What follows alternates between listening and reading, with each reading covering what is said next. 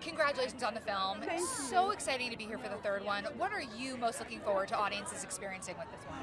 I'm just so happy that we finally finished it and we're going to see it in front of a big audience for the first time. It's amazing to me to be here today. You know, we were pretty much up against the wire on this one because it's only been 2 years since the Minion movie with the same leadership crew. So, you know, it was a push, but we're really, really proud. Minions, as you said, are so beloved. Why do you think they connected with audiences in the way they did? Well, I think it's because they're so irrelevant. It's because they're irreverent. It's so I think that people really like that. It's always surprising.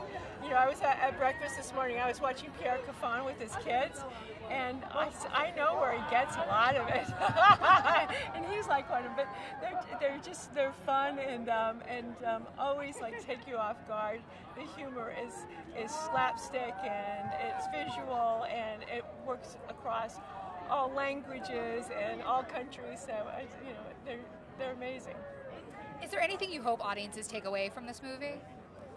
I hope audiences enjoy this movie. You know, we really do it for people to come together as families and have a great time at the movies. You know, so I just hope that everybody loves this film and has a good chuckle